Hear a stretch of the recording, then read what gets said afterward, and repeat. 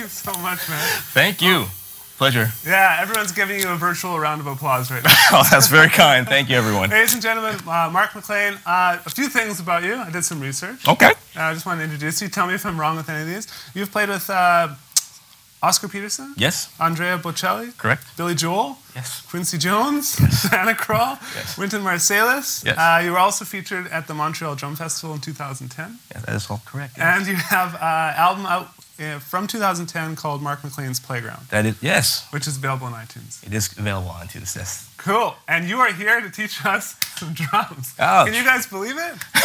Wow, well. Yeah, thank you so much. No, it's an honor to be here. Thank you. Yeah, so Mark's actually been living in New York for the past 13 years. Yes. And he's 22 years old. Oh, yes. No, and I think this lesson, it's on the musical approach to drumming. Yes. And a quote on your website, which is great for this lesson, is you said, I don't want to be seen as a drummer. I only want to be known as a musician whose instrument just happens to be drums. Exactly. Yes. And I think that's, that's so perfect for your style of playing and your outlook from what I'm seeing here. And so it's going to be a fun lesson. So if you guys out there now, go ahead and get your questions in. Otherwise, let's just kind of jump right into it. First, what songs were those exactly? Were they both from your album? Yes, actually, that was the first tune you heard was entitled "Everything Is Beautiful," okay. And that's from the Playground record. And the second tune was from the same album, and it's called "Wheelhouse." Cool. Yes. Yeah, and I got the album like probably an hour and a half before this lesson, and I listened through it, and so it's so good. So you guys got to check it out. It's on iTunes. I just searched Mark McLean, and it came up. Okay, so let's get into the lesson here. Now, you've given me a layout, but there's sure. Some people were asking before, like, is there sheet music? I'm like, no, there's no exercises, because we're talking about how to approach drumming musically. Yes. And so the first thing you wrote here is mental approach. Now, what does that exactly mean? Yeah, well, for me, it's a different. This is my approach. My first instrument is actually piano. Okay. So I kind of grew up playing classical piano. Yeah. When I was about 13 or 14, I went to junior high. We had to choose band instruments, so I chose percussion. Yeah. But I feel whenever I sit down at a drum kit, I still think of it as more of a melodic instrument than a rhythmic instrument. Okay. When I'm, the piano is a very visual instrument to play, and the same thing with drums. So when I think of a tune, like if someone wants me to learn music, I'm not just thinking about what the drum beat is. I'm thinking about what's the melody, what's the harmony, what's the form of the tune. And once I know those elements, like we don't always have this opportunity. Sometimes you have to just jump into a tune and do it. Right. But once I have those elements, I could sort of, it allows me to structure the tune a certain way. Yeah. And just sort of, build it, knowing the musical approach. And, sometimes if I know the melody of the tune, that sort of helps me to not, get in the way of the saxophone player or the singer who's doing it. So a lot of it is just thinking about the tune and knowing what's happening and knowing where I am in the tune at all times. Cool. Yeah. Cool. And so you're not even necessarily talking as much about creating melodies on the toms or the snare drum. You're more talking about just playing something that complements the melody in the song. Right? Yes, for sure. And obviously there's times to step out, and sometimes when it comes times to solo, I will take elements of the melody and toss it in there, or where I'm always listening. Yeah. I'm always listening. So, and if I'm playing in a jazz quartet and I hear something that the piano player does, and then I hear something that the bass player does in his solo, and then we get I'm going to try to maybe incorporate some of those elements. Yeah. And that keeps it fresh and exciting for me. Yeah, it's very reactive then, right? That's exactly what it is. Yeah. It's reactive drumming, and there's a time when I'm not so reactive, when I just kind of, you got to throw down and. But it's reactive and just trying to, just creating melodies and building off of that. Yeah, and so how do you think you got to that point or that realization? Like, did it just all of a sudden happen, or like, where was the paradigm shift from when you were playing piano, then you started playing drums, and then you started having this sort of mindset, mental approach? This mindset, I think I'll have to credit a lot of it to playing with vocalists. Yeah. To be honest, because it's a different, it's a different sensibility when you're playing with a vocalist. Yeah. Or even just say like an acoustic piano trio. Yeah. I realize that I have to, if I play too loud, I'm going to bury the piano player. So, but I realized, actually, I toured with Joe Sample for about a year and a half, and he would always say, make sure if I'm playing a certain dynamic or a certain intensity on the piano, make sure you're matching that intensity on the ride cymbal or whatever drum you're playing. Okay. And I've taken a lot of that experience with me, and it's really helped me in the trio setting and beyond. But I realized that, you know, if a piano is playing a certain way or a certain intensity, if I can find a way to match that intensity, you know, it really brings a groove. Like that way, we kind of build together, we swell together. Yeah. A lot of it's listening. Now, when I was first learning this, it's tough. It's tough because, you know, I was in my drum habits. You know, I played a certain way, and so to actually have to think about, okay, let me think about this dynamic and just sort of bringing up, you know, I'm playing the hi-hat like this, eighth notes with him, and then it's time to build a little bit of intensity. I might get there, right? Yeah. And then if he starts, maybe I'll open a little bit just to get that, just those little subtleties within the groove. Yeah. I think that's helped me a long way playing with whoever. It just helps build, and I was really conscious of it when I was working on it because I was sort of learning these lessons on the road. You know, like in sound check, you get talked to afterwards, and then you try to make it better. And now I don't think about it as much because it's ingrained. Yeah. You know, it's just like practicing your rudiments or whatever. You know, when you're practicing, you sort of think about it, and then after a while, you just kind of becomes a part of your exactly. Your yeah. I think that's right. What you said. It's changing the little things and the subtleties. And this is something because I'm into marketing business as well. Sure. But they say it's rarely about, you know, changing one big thing. So if I'm personally having problems with my playing, it's not about like the one thing that I need to change. It's probably about the 1,000 little things that I need to change. There's a lot of little things. Yeah, and I think that's totally correct. You know, you're just playing the hi-hat just to make a slight subtle change to the edge of the stick and the edge of the hi-hat adds that whole different dynamic. So yeah, because sometimes you'll be playing with somebody and the producer will be like, something's not really, you know, right in the feel here. Yeah. You know, and it's like, you know, Mark, can you do something different? And you know, a long time ago, my reaction would be like, oh, maybe I should just play a different pattern, or maybe play up on the ride. But then I realize, I'm like, well, maybe it's just, you know, maybe it's something as simple as maybe not playing eighth notes on the hi-hat and playing quarter notes, and and you just do that and be like, yeah, do that, and it's like, okay. Cool. Yeah, cool. So it's, you know. Cool. Okay, so next here you had practical approach, and you wrote down blueprint. Now, blueprint. Okay.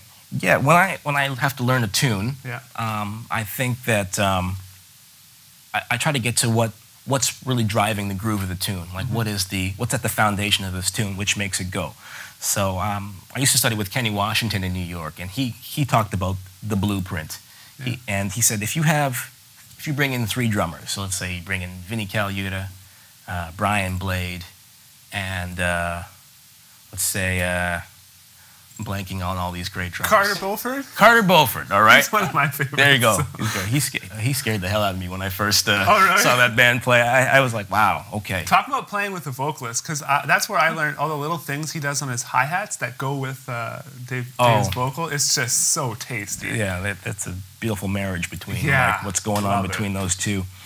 But, okay, so we have Carter and those 2 other, Brian and Vinny. Yeah. And if you say they were going to come in and play a tune, say it's like a blues or whatever, or a funk tune, they will all bring their signature sound to it. But I think at the root of it all, what Kenny was saying is there are going to be a lot of common elements that are helping to drive the music forward. Yeah. You know, so he says what you need to do is, you know, find that blueprint, you know, of the music, figure out what's happening in the groove, and then from there, you know, all the taste and stuff like that, you know, you put that on top. He said the drummer is the interior decorator of the band, you know. Yeah. So define, like, as far as blueprint, then, in one of the songs you played, what is the blueprint, let's say in the second song?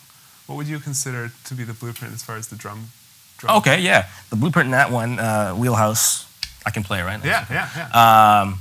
Like the main groove is.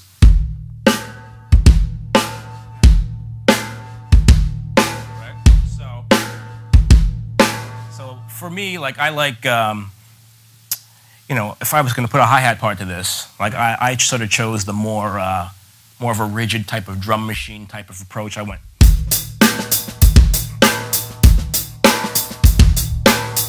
Right, but maybe I might not do that. I might maybe just do like more of a eighth notes, but maybe accent the quarters. Yeah.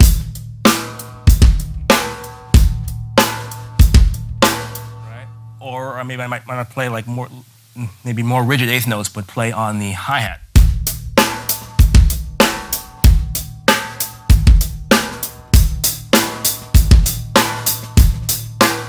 Pretty much the same thing. This is common, and I was throwing in some ghost notes there, and everyone has their way of doing ghost notes, and maybe they'll put like a little ornament on the cymbal. So I guess that's what I mean by blueprint. Does that make sense? Yeah. So okay, you're saying, because I wouldn't have guessed that. You're saying so that the kick and the snare in that particular instance was the blueprint, and then you're decorating with the hi-hat part. Yeah. So cool. in sort of accenting, I'm sort of catching the melody and some of those things. Yeah.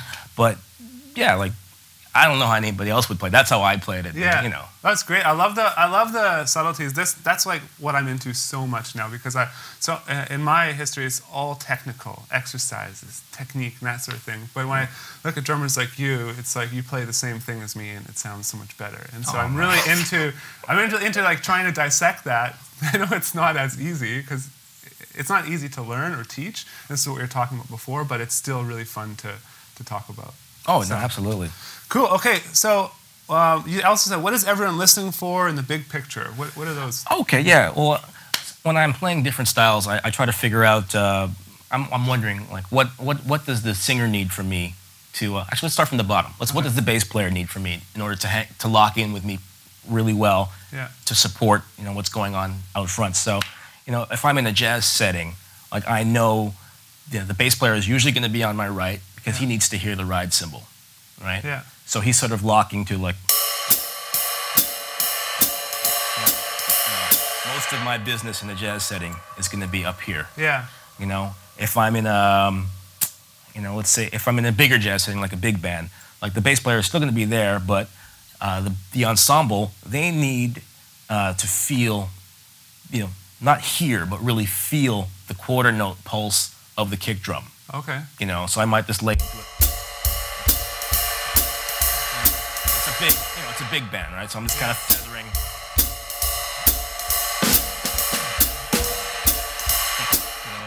In the trio setting, I'll just be like. It's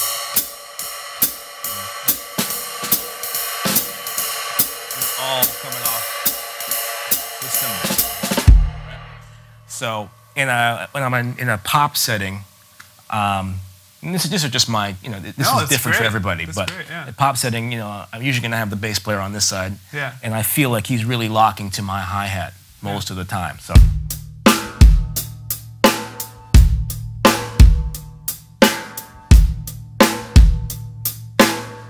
And I find in a funk setting, an R&B setting for me, like I'm really conscious of like my kick and snare, what's happening. I know the bass player, everyone wants to feel that one. Yeah. So I'm sort of anchoring with the kick and snare, like really letting the backbeat sit, and I'm playing time on the hi-hat, but I try to free it up to decorate a little bit more. Yeah. So like.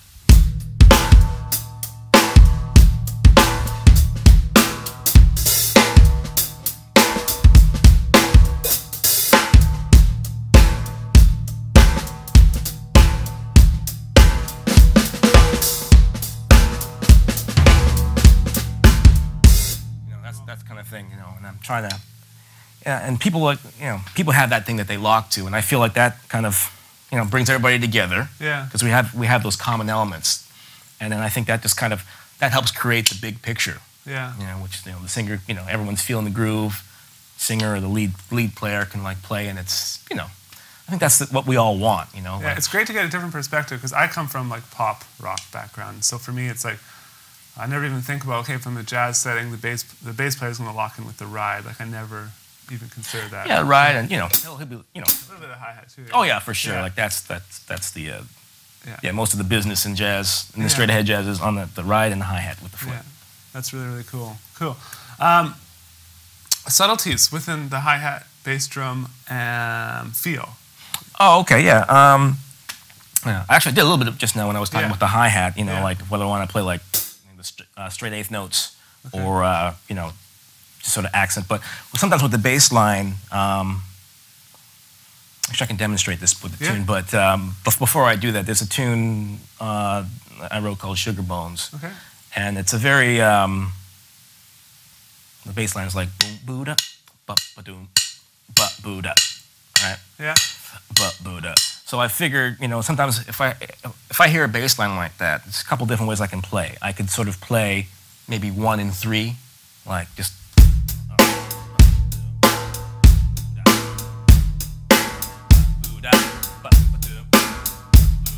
Right? Yeah. Or I could lock right with it, like.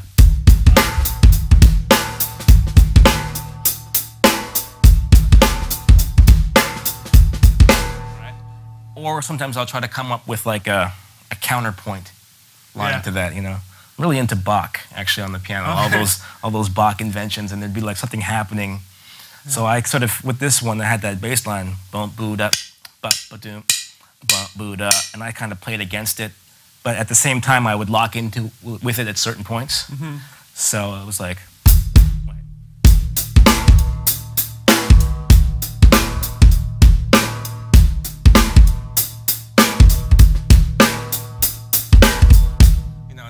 Not every single one. Yeah, so, you know.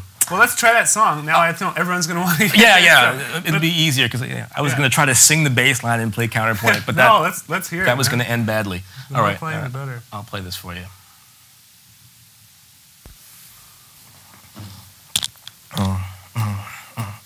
I need balance. I'm not talking about the distribution of my daily bread. I need balance. I'm not talking about a state of mind. Because when you walk in, life begins. And I know that you know I'm in trouble. I need balance because I can't stand up. Sugar bones, I love your sweet skin right down to your sugar bones. Sugar bones. 15 feet between us, I gotta plan my course. Won't talk the small talk, I wanna get to the nitty gritty with this pretty bitty. 5 feet between us, 4 more to go. I stepped in, she says hello. She says I love your sweet skin right down to your sugar bones. Sugar bones, I love your sweet skin right down to your sugar bones. Sugar bones. You gotta take a chance, you know I'm right. It's the apple of opportunity, I'm gonna take a bite. She laughs, that was something new, she said. I got 7 digits, and victory is mine. Na na hey hey, na na hey hey, na na hey hey, na na hey hey. Sugar bone, na hey hey, na na hey hey. Sugar bone, na hey hey, na na hey hey. Sugar bone, na hey hey, sugar bone, na hey hey, sugar bone, na hey hey, sugar bone, sugar bone.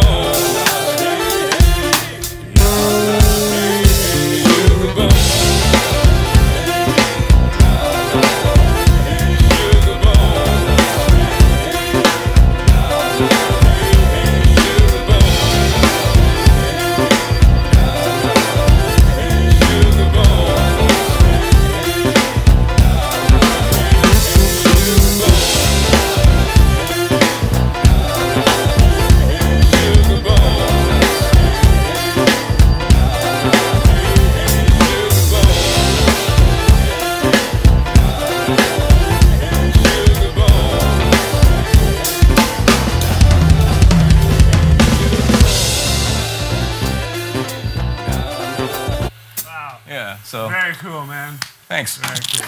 Thanks. I love that kind of stuff. And I've always loved the whole ride to hi-hat type thing. Cool. Yeah, I kind of like that feeling, Yeah. you know. I don't know how I stumbled onto that, but Yeah. yeah, no, I think I probably saw somebody do it then. stole from someone. Yeah, that's great. Yeah, very cool. Cool. So let's go into some brush stuff. Okay. Now, especially Ken Infante, one of the Yamaha guys here, before he was asking me if I've ever seen you do brushes. Okay. Because he was just like in awe of your brush technique. So I definitely want to talk a little bit about this, how you approach it musically, and then you also have a song with brushes or something. Oh, or yeah. quick little track? Yeah, I could, I'll play a little bit out in front of it, and I'll trigger this little track from the record also. Cool. It's called Tango Palace. So. Yeah, cool. Okay, so brushes. When would you say you would choose to use brushes in a musical setting as opposed to sticks? Like, what does that the songwriter that makes that choice? Or? Yeah, well, it's funny. The songwriter has a say. Yeah. But usually, it's funny if I'm in a jazz setting, like backing up a singer, like I'm going to use brushes maybe at the beginning of a tune. Yeah. So, I don't know, if we're going to play like, any tune, any jazz tune, like Die Bye Blackbird or something like that. Okay. We might start 1, 2, 3.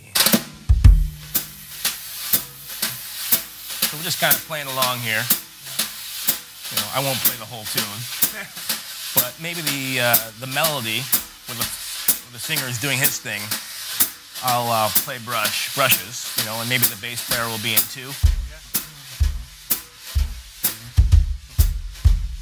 Right? So we're doing that, and then at the solo section, I'll make the switch. And that's what I usually do for brushes. Like, how do you know how to do that? How do I know? Is that just experience, or is that someone yelling at you, brushes, sticks? Funny you said that. Oscar would yell, but he would say, wood for sticks and wire for brushes. Okay. Or sometimes he'd like, only did a handful of gigs, but he'd like to sort of, he goes, when you see me put my fist down here like that, that means go to sticks. Yeah. So, there's some people who know exactly when they want to hear sticks and brushes, and some people are like, no, just build it. Or if I'm playing with a, I'm playing like a fast bebop tune, and we just finished like a crazy saxophone solo, and the next solo is the bass solo. Yeah. I'll drop down the brushes. So if I'm, just give an example like. Yeah, sure.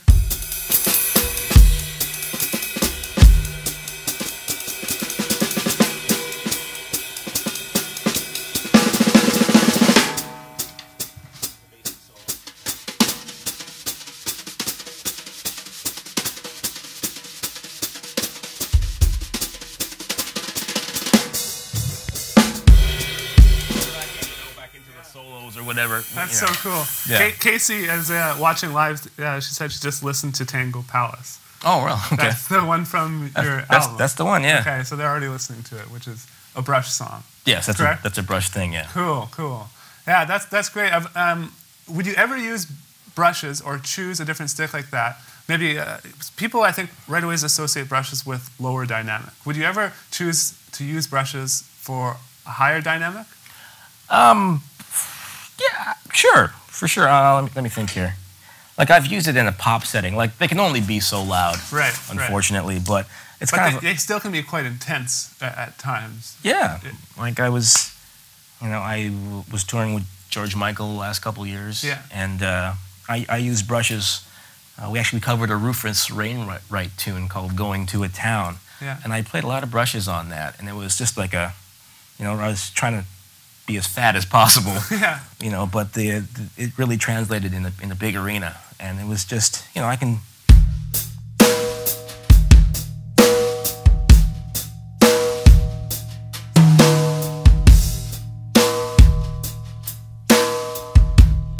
So it is possible. I think in order to make them sound big, I have to play less. Yeah. Otherwise, it doesn't work. That's cool. But I can use that. I like to crash on them. They're great in the studio. Yeah.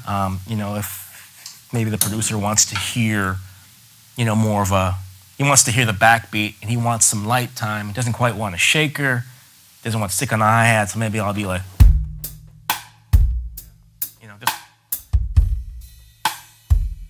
just so musical. Yeah. Cool. That kind of thing. Awesome. So do you have that song or a brush song that you're going to play? Yeah. I was going to I see it here. Yeah.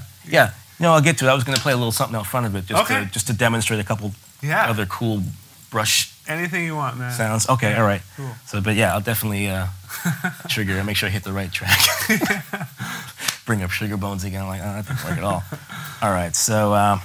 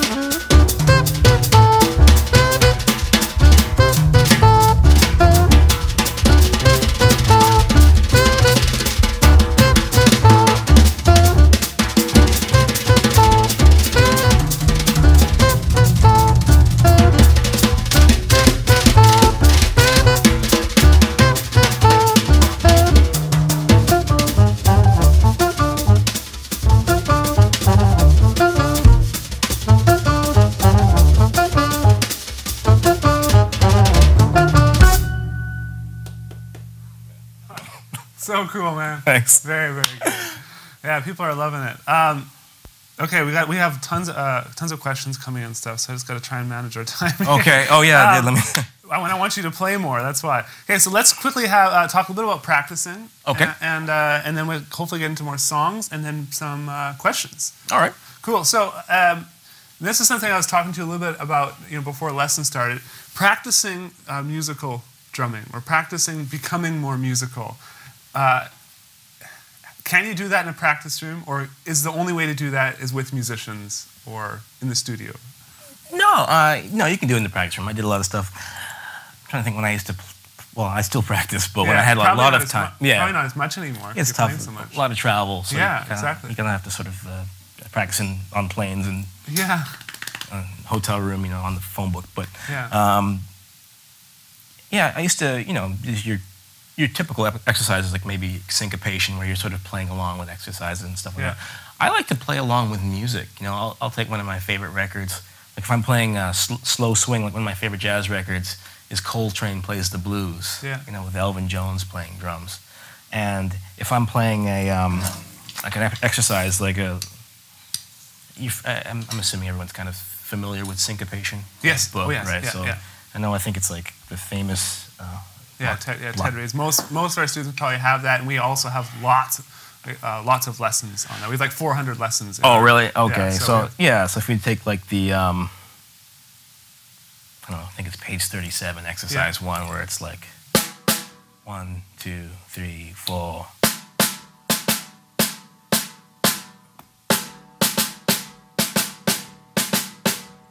You know, so maybe I'll play along with it like.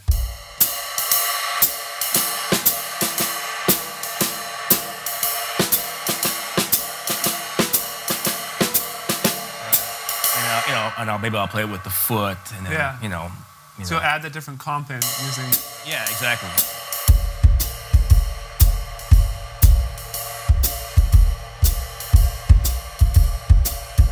You know, so I'll play that along with the, various tempos, along with records that I like, and just try to keep the, just try to keep it all together. It's not easy sometimes, but then, or I'll take the same thing and I'll try to play the syncopation feel on the hi-hat versus a backbeat groove. Like.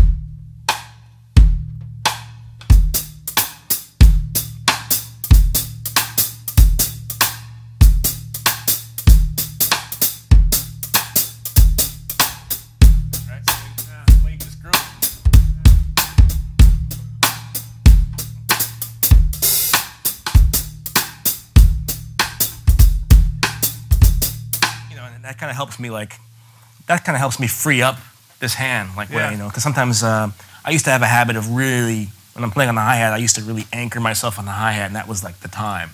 Yeah. So by doing like syncopation, I've learned to sort of really let go of that and let this anchor the groove and let everything, just keep everything kind of dancing. Yeah. Each, like real independence, just keep everything dancing. And it really helps. So, and also when you're playing along with music, listen to the form. Make sure know where you are in the music at all times. Mm-hmm. So I'll do that, or let me know if I'm getting off topic here. No, it's good. Okay, it's good, yeah. I'll do that, or maybe I'll take a 5-beat figure. Maybe I'll take the first bar of syncopation and the first beat of the second bar, and I'll turn it into a 5-beat figure. Okay. And maybe I'll play that against a blues. And so how would you do that? Can you try it for us? Okay, yeah. Let me take a figure. Let's take, I don't know. We'll take a dotted quarter note. Okay. And then an eighth note tied to a quarter note, and then 2 eighth notes. So, okay. And then the rest. So it'd be like 1, 2, 3, 4, 5, 1. 1. So if I'm playing a blues,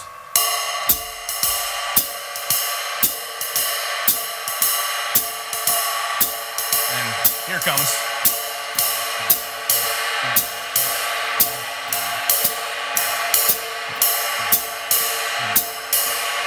You know what? I gave the wrong rhythm. We'll do a quarter note, 2 eighth notes tied to a quarter note, then 2 eighth notes tied to another quarter note. So, so it's 1, 2, 3, 4, 5. 1, 2, 3, 4, 5. Okay. So I'll do that against the rhythm, and maybe I'll break it up with triplets in the left hand, like. Yeah.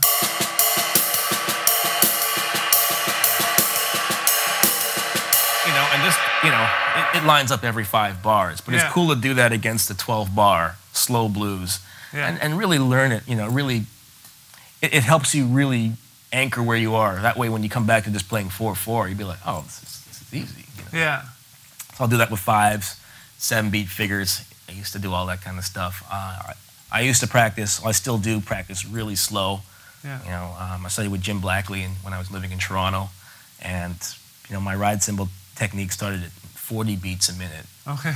Wow. And really learning to live within those spaces of time, where we tend to fall asleep, and that's how we kind of end up rushing or dragging or whatever. So let's really kind of be like.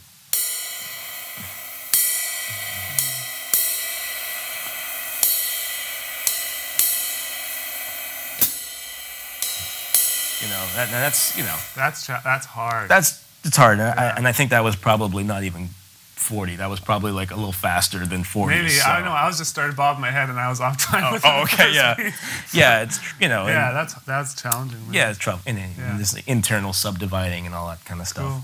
But that was a lot of the basis of my practicing, like playing along with tunes, playing really slow tempos, playing really fast tempos, and just kind of, you know, get that workout. And then when you play music, you don't really think about any of those things. Right. Cool. Yeah. So you guys, it's the syncopation book, like he said, practicing time, obviously practicing the dynamically and stuff like that, and then playing to a lot of music.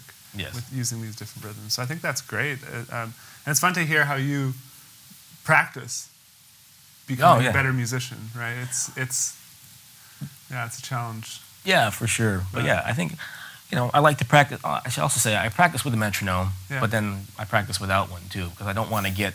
Sometimes I can become dependent on the click if I'm like practicing something. So I'm like, you know what? Let me just play it without the click here. Yeah. And I tape myself a lot, you know, with the click and without the click, and see if I can tell the difference, and or play along with one of my favorite tunes. Yeah. You know, maybe I have the tunes in the headphones, and I'll tape myself so when I listen back, I just hear the drums and just to hear what's happening. And you know, because you know, at the end of the day, I think I'm my own worst critic. So, everyone is, so you can sort of, that was a lot of the preparation, you know. Cool. Okay, well, we have tons of questions. So if you do you want to play another track, and then I'll kind of get all the questions prepared, then we'll do some of those? Sure. Maybe I'll play like a swing thing here. This is an arrangement of Rock With You, which is on Michael Jackson's Off the Wall. So I'll just do that. It's a little, here we go. It's 3 minutes. Is that enough time? Yeah. Oh, yeah, that's great. All right, let me find it here. Oh, come on now. Oh, there it is.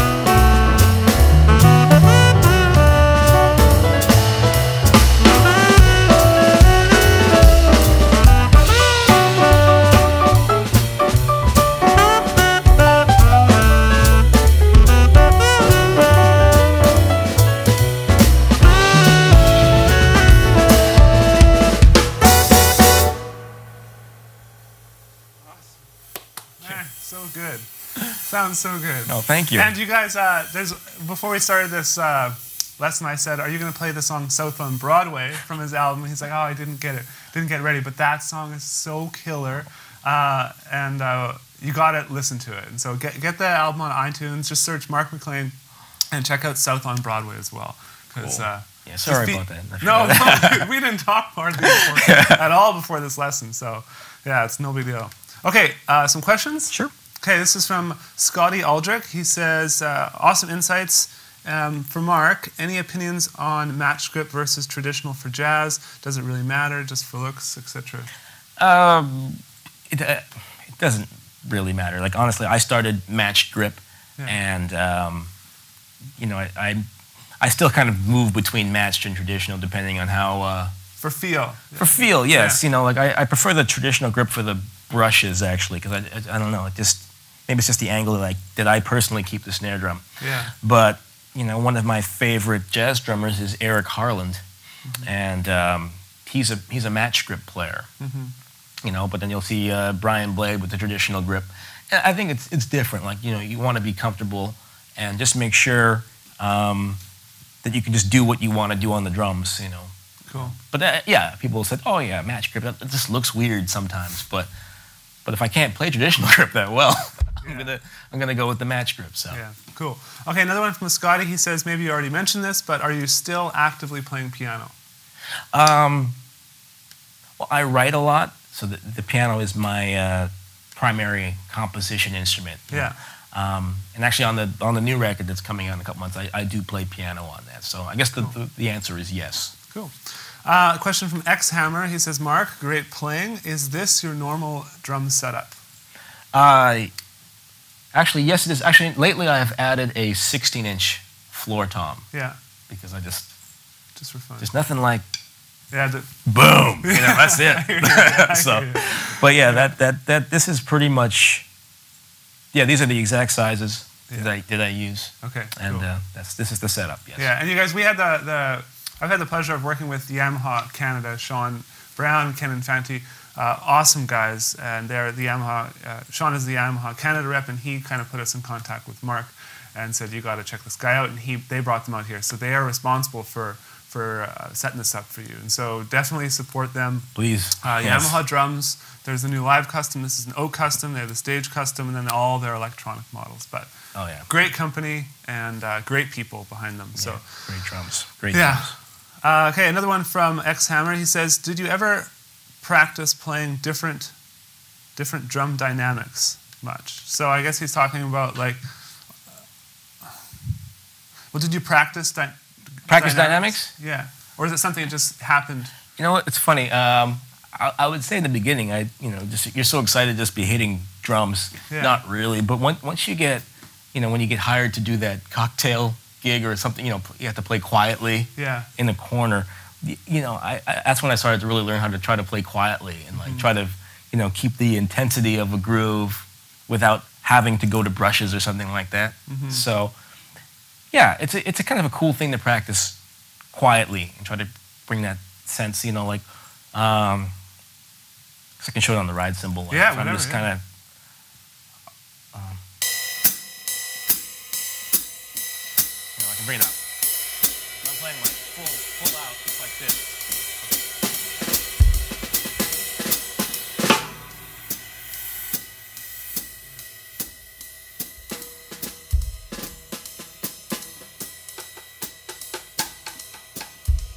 Or funk groove, I can maybe just try to maybe find that spot in the snare that's it's gonna sing without me having to really hit it. So. I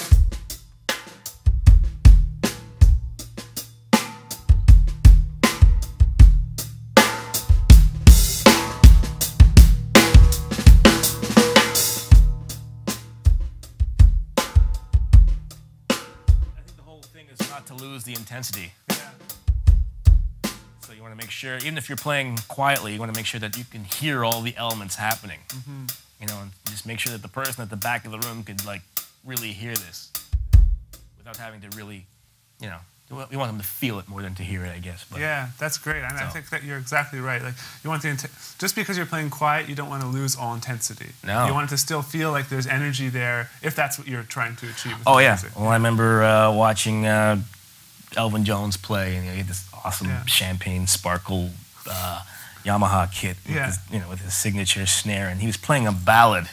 It's a quiet ballad, but at the same time, the energy is just like pushing you back in your seat. Yeah. So that's what you want to propel. You want to propel. That's great. Yeah. Very cool. Okay, keep going. This is from Casey, and she says it's a two-part question. Okay. And we kind of just talked about this, but maybe we didn't talk about the cymbals. She says, please let us know what model Yamaha kit and what cymbals you are using. Okay. Well, this is the new old customs, which are amazing. Yeah. I didn't really sit down. I just sat down at these and started playing today, which is normally what happens when I sit down at a Yamaha kit, to be quite honest. But it's great. And and the snare drum? The snare drum. This is a maple custom. And I guess I don't have to take it off. Okay, great. This is a maple custom. This is actually the Yamaha drum I've had longest. I was telling Sean this morning. Sean knows, but it was pink because it's got the vintage finish, and it gets darker every year. So it ages. Yes, this is like my #1 snare. Any situation, pop, funk, jazz. This thing's coming with me. Cool. So it's beautiful. Awesome. And then the cymbal setup? Cymbal setup, okay. All Zildjian cymbals. Yeah. This is one of the original Constantinoples. It's a 20, and there's some rivets in there. Actually, there were two, and one fell out, so I'll have to fix that. But this is one of my. This is probably the first Zildjian cymbal I purchased, and then these are some old. These are old New Beat hats, actually, and then. Up here we have an 18-inch custom Fast Crash, which is great. I love it's a beautiful sounding cymbal, and the decay is just kind of disappears and leaves room for the rest of the music to breathe. And this is a 22-inch prototype, but it's actually this is a prototype of the overhammered ride Zildjian. Cool. So awesome, thank you. You're welcome. And then Casey also says, if you can think back to when you were first learning jazz, what is the one thing that you studied that helped you the most? One thing that I studied that helped me the most, I think just a lot of listening. A lot of listening. I think the two drummers that I was listening to when I first started playing jazz were Elvin Jones. I mentioned the Coltrane plays the blues, but then I got into I heard Tony Williams play, and there's a record called Miles Davis, My Funny Valentine. And it's a live concert from Carnegie Hall in, I think it's like 1964 in New York, and they're just playing some of the just blazing fast jazz. Yeah. And I think just listening to it, listening to the sound, and getting that sound into your mind's ear. Yeah. Because a lot of it, so much of it is touch with jazz. Like when I hit a ride cymbal, I'm trying to reference right now I just kind of do my thing, but when I tried to lift some Elvin Jones stuff, I would be thinking how Elvin would hit the cymbal, and is he doing it like that? Is that the right? He had that kind of really loose triplet.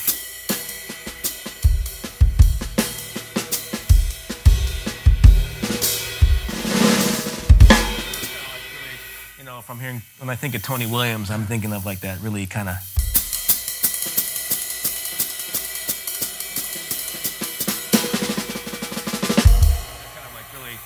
Tight sound, so you kind of try to build that vocabulary, or build that encyclopedia in your mind's ear, and then eventually you kind of just end up sounding like yourself. But I think listening is really important. The greats, Papa Joe Jones, Philly Joe Jones, Max Roach. Then there's the modern guys. My favorite is Brian Blade. He's kind of a mentor to me when I first moved to New York, and helped me shop for drums in the whole 9 yards. So there's him, there's Gregory Hutchinson, Bill Stewart, and then there's other guys like Kendrick Scott, and there's so many great drummers out there. But so take notes, everyone. We've talked about that before. Take notes and write down all these names and check them out. Do some searches, and you can find them on YouTube. I'm sure you can find them on iTunes and different albums they played on. So. Oh yeah, and some of these drummers are leaders as well. They have their own bands. So cool. Okay, question from Gil Flores. He says, though I'm a drummer, my favorite musician is Michel Camilo. Oh, wow. Even though the first time I saw Michel, Dave Weckl was his drummer. Mark, is your favorite also not a drummer? My favorite musician? Yeah. Wow. Putting you on the spot, hey? Well, I think my favorite musician of all time is, I would have to say Stevie Wonder. And Stevie, obviously he's a great vocalist and pianist, but he's also a great drummer. So I think anybody that I like has some sort of, heavy rhythmic thing happening. So, yeah, I guess I would have to say I understand what he's saying. Yeah. And Michel Camilo, I have a feeling he's a great drummer as well because he is so percussive when he plays. And I know those records. I know those records you're talking about because I have them too. And yeah. So I would have to say, yeah, I guess my favorite musicians are guys they're musicians who happen to sing well and happen to play drums well and happen to write well. Okay, we gotta burn through a few more here. Okay. We're running out of time. This is from John Gill. He says, "Thanks for a great lesson and lots of inspiration. Can you tell us how you warm up before a gig or practicing on your kit?" Warm up. Okay. Yeah. Think here. Sometimes I'll just do. I usually turn the snare off if I'm going to warm up actually on the drum, just so I can hear what I'm doing. But maybe I'll just play like a press roll is good. Or maybe I'll just do like some flams on each hand, like.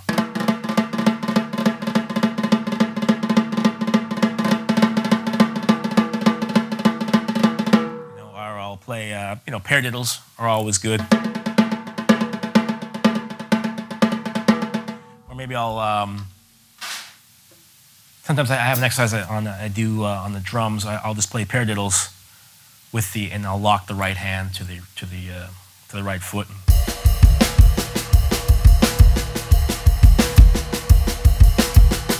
Stuff like that, just to keep the limbs going, or I'll play eighth note or triplets on the bass drum and maybe mess with the dynamics. Little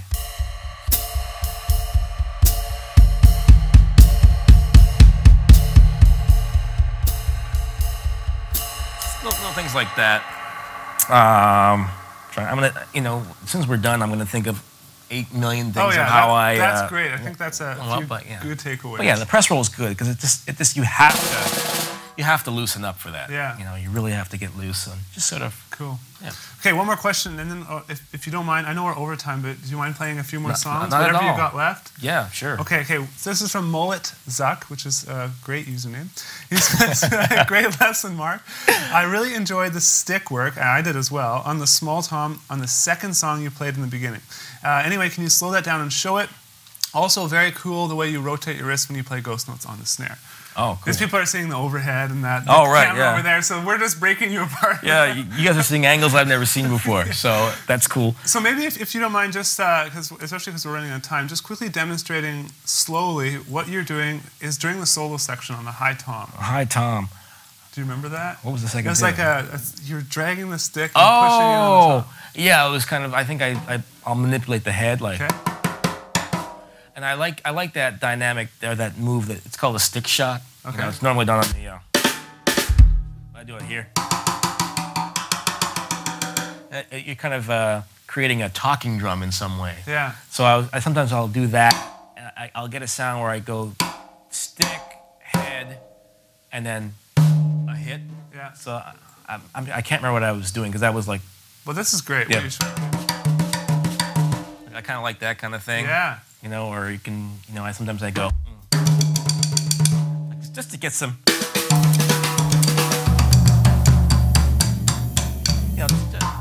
I experiment a lot when I practice, right? So, but yeah, I just practice hitting it and bringing it off and just see what happens when I do those.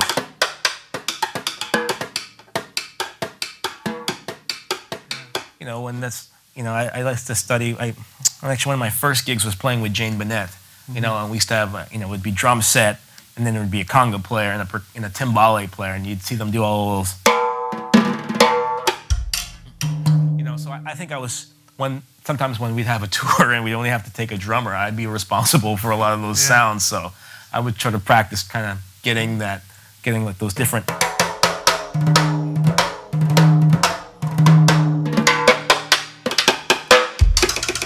Like those, try to. I think that's what that is about, actually, just sort of channeling that that sound. So I hope that helps, and if not, I'll try to break it down. That's great. Hey, man, thank you so much. Oh, my pleasure. It's such a pleasure to have you here, and you're welcome back anytime. Oh, appreciate it. I love that. Thanks to Yamaha guys, Sean and Ken, and Kyle helped out with sourcing the drum set for this as well. Thank you, guys. I appreciate it. Yeah, do you mind playing like as many more songs as you want? You can play for 4 hours straight if you want. Oh, okay. Just play as long as you want. I'm going to get out of the room just so I get out of the shot. But yeah, otherwise, you guys, thank you so much. Thank you. And stick around because he's still going to play a few more tracks. Okay, yeah, I'll play a couple more. And whatever you want. All right. So just leave when I'm done? Yeah. Okay. All right. I'll play something in 3.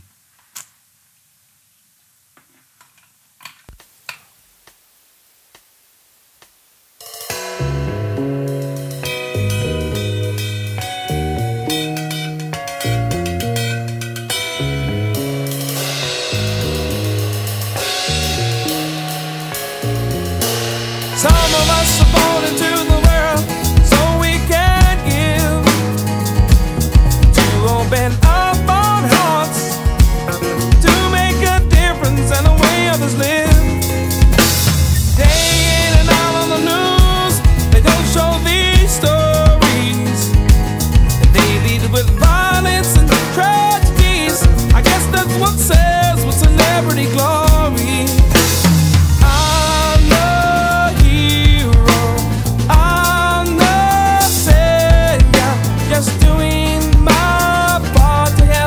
Survive. Some people might see how I'm living and think I'm crazy. Let them think what they want. I made up my mind, I'll be just fine. In this world we're living in, we move away from family. We need to take more time to be with the children and talk to God.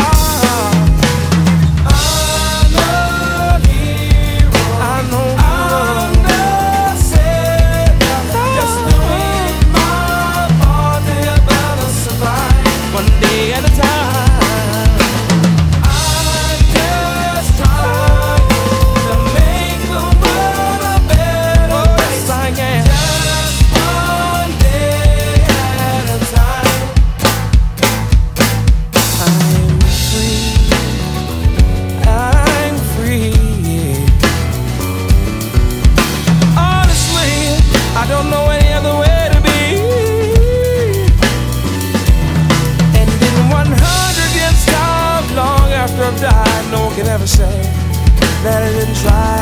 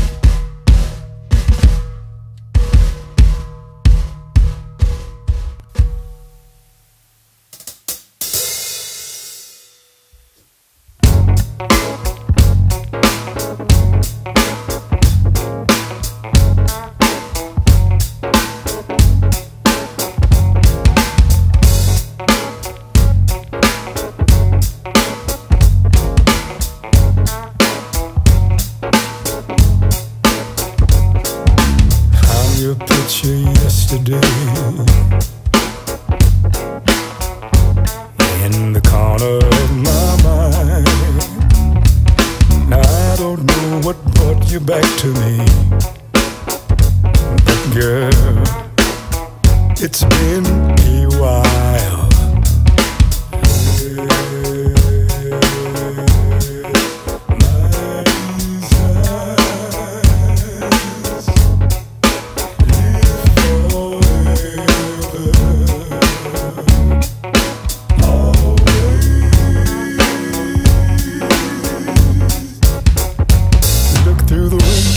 My soul, we were only 16 years old. It was 1983, and I remember summers at the park. Your scent of jasmine in the breeze. Can I call you up? Can I walk you home? Can I see you tomorrow? You can bring your friends, I don't mind.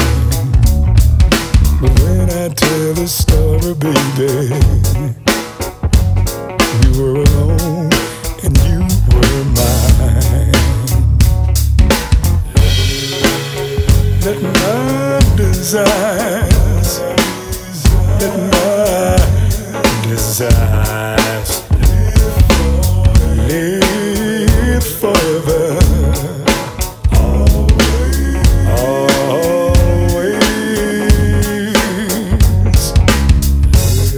Let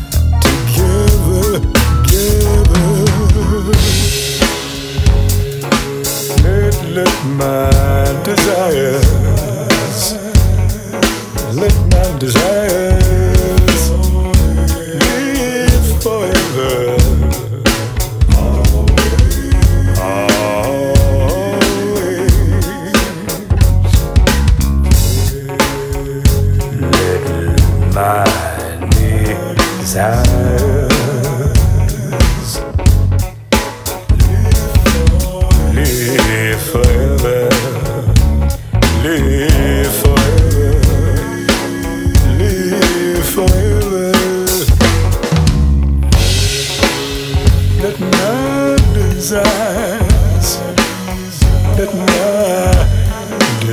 desires